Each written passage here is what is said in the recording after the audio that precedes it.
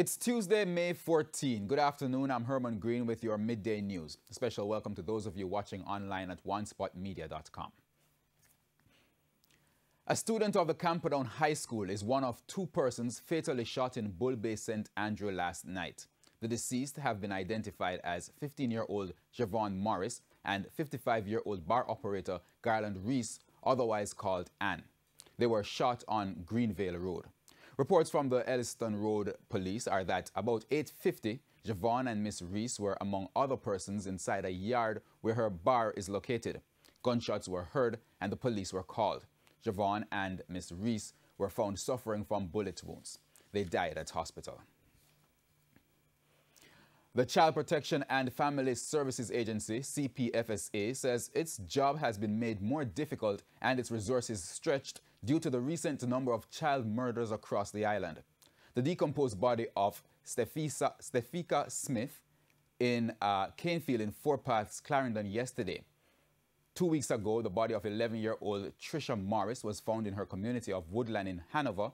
And last month, 8-year-old Shante Skyers was also found murdered in Stirling Castle, St. Andrew. Chief Executive Officer of the CPFSA, Rosalie Gage-Gray, says strategies within the agency have had to be shifted to see how best to respond to the different cases. Speaking on TVJ's Smile Jamaica program this morning, Mrs. Gage-Gray said the gruesome scenes have taken a toll on its staff.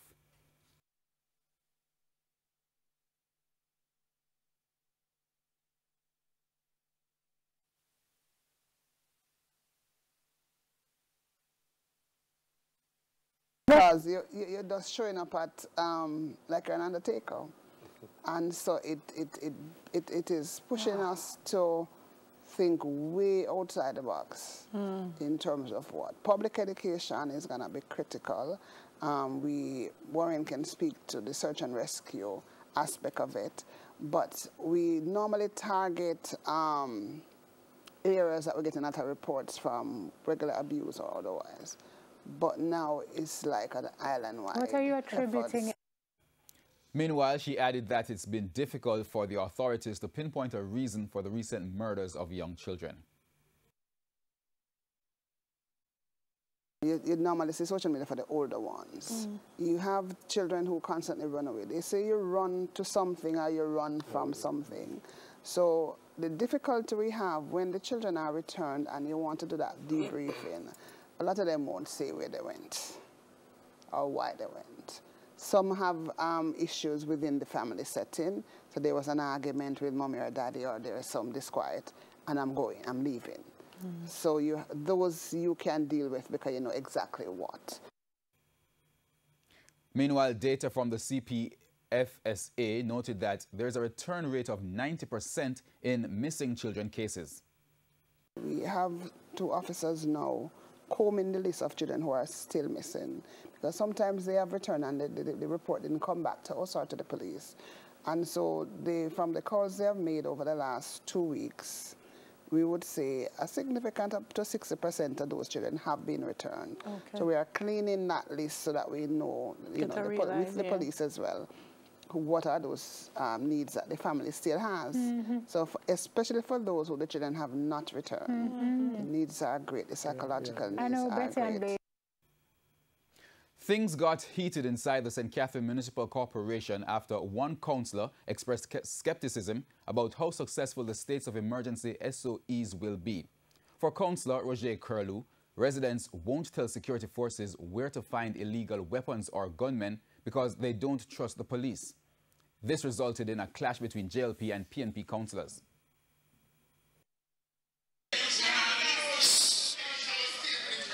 No. Well, councillors, please. I will support, Mr. Chairman, a call for a commission of truth and reconciliation as it relates to the Jamaica Constabulary Force. Because as we speak, there is a serious trust deficit in the force. So I don't know when they move into these areas, who's going to give them any information? There is a serious trust deficit in the Jamaica Constabulary Force. So I don't know where we are going as it relates to crime and violence in this country. However, another councillor, Leroy Dunn of Guys Hill, urged his colleagues to support the measure instead of nitpicking. Both political parties have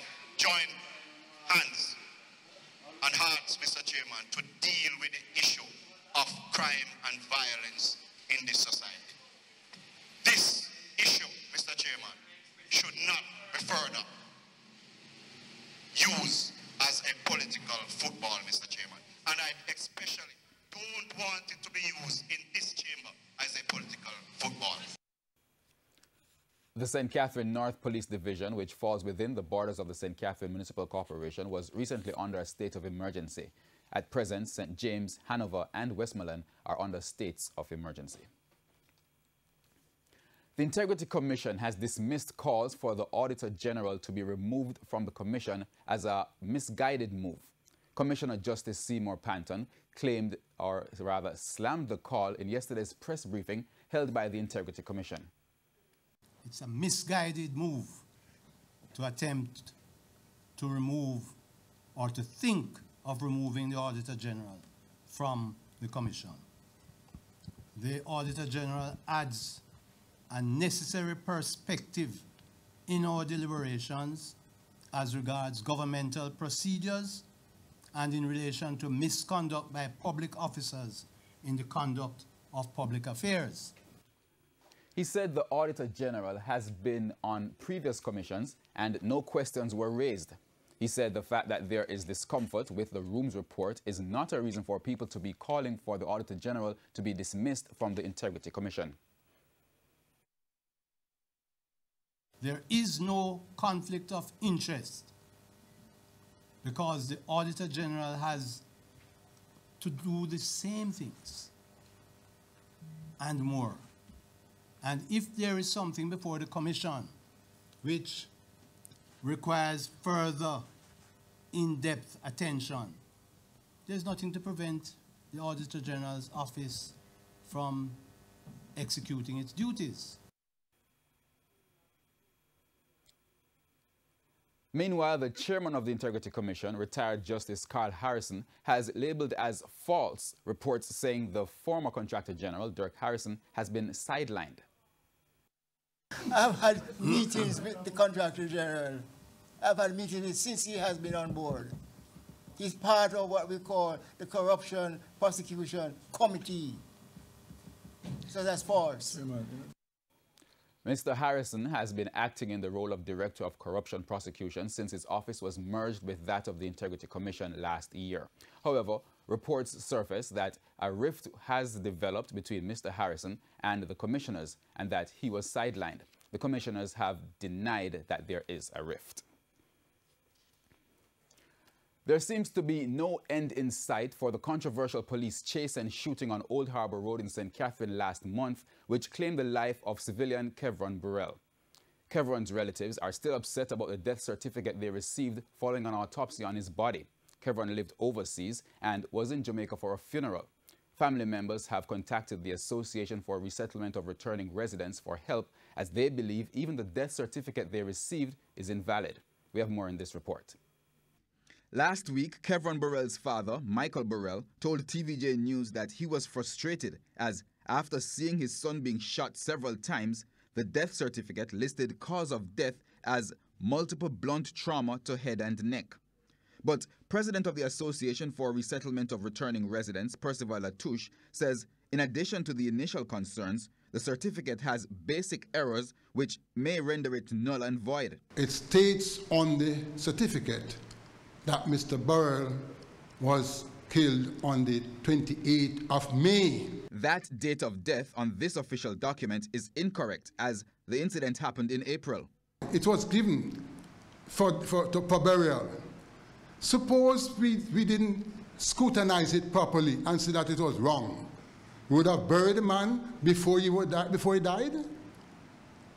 I mean, somebody, the minister, the commissioner of police, and all these guys around him need to answer this question. I mean, this is a serious...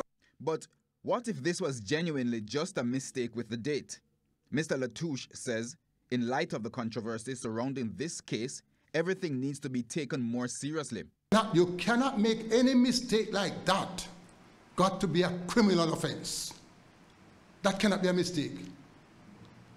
That got to be a criminal offense. What is happening? A matter of this nature should be thoroughly investigated by the police I command, and I don't know who to trust these days when it comes to the police. I, Percival Latouche, don't know who to trust when it comes to the police, because your case could be clear as hell. They have a way of destroying it. As it relates to the family's queries about the cause of death, Security Minister Dr. Horace Chang said only the autopsy report would give that detail. However, there is a cause of death listed on the death certificate. Mr. Latouche is again questioning the probe by the police, as the family says no one has contacted any of them about the incident. The police commissioner come out and says investigation is ongoing. When does that investigation start ongoing? Because the first place you stop, the first stop, is the victims' relatives, father and mother and son. That is where it started. That's where the investigation started. What, the investigation is in the police force? How to cover it up? Or how to dump it? Herman Green, TVJ News. Amid growing concerns locally about the safety of Roundup, one of the most popular weed killers in the world, news that a jury in California has awarded billions of dollars in damages to a couple who says the product is responsible for their cancer. In March, Agriculture Minister Audley Shaw said an investigation had been launched to determine whether Jamaica should impose a ban on the importation and use of the Roundup brand of weed killer. Last month, a multi-agency technical working group was established to investigate the concerns surrounding the use of a Roundup herbicide in Jamaica. But this week, a California court awarded more than $2 billion to a couple who blames Roundup for them having cancer. We've been fighting cancer for 9 years now, longer than me, and it was caused by Roundup. It's changed our lives forever. We can't do the things that we used to be able to do, and we really resent Monsanto for that fact. This is the third time that German pharmaceutical group Bayer has been ordered to pay damages over its glyphosate-based herbicide. Lawyers for the American couple, who are in their 70s, described the damages award as historic. Jamaican farmers have been getting increasingly worried about whether Roundup is safe to use, with Bayer facing allegations that the product causes cancer. But for president of the Jamaica Agricultural Society, Lenworth Fulton, more research is needed before a stance can be taken by the local authorities. These cases are civil cases that have a lower burden of proof than if they were criminal cases. And so we depend on these, which I don't think is good enough to take a very hard-line decision yet. He is, however, calling for greater dialogue between ministries and universities. I would call on the universities and indeed the Ministry of Health and the two ministers, the Minister of Agriculture and the Minister of Health, to knock head together and come out with a position to guide us in this country on the matter of glyphosate. If it is proven that it is dangerous to our health, yes, anything that is dangerous to our health and would threaten food safety, we would have to look at it seriously. And that's why we need more information than what is coming on the internet and so forth now, because all of those information that I'm seeing is based on the cases in America, which are civil cases. And so it is not strong enough a position to take a drastic move to ban the chemical as yet. O'Shane Master. In news overseas, social media application WhatsApp has revealed a vulnerability in its system that could have allowed hackers access to its users' phones, with a London-based human rights lawyer possibly among the targets. The encrypted messaging service, owned by Facebook, said Monday that it had discovered and fixed the vulnerability the hackers had sought to exploit. According to an expert, the hackers could implant malicious code on a victim's phone by placing a voice call to the victim on WhatsApp. The victims may not even have needed to answer the call for their phone to be infected. We go down to news and sports, as the Sunshine Girls' final team selection is now 5 days away, as the selectors were given a May 18 deadline. This as Netball Jamaica is on the final stretch of preparation for this summer's Netball World Cup in Liverpool, England. And that wraps up the Midday News. I'm Herman Green. Join us at 7 for Primetime News. On behalf of the News, Sports and Production teams, good afternoon.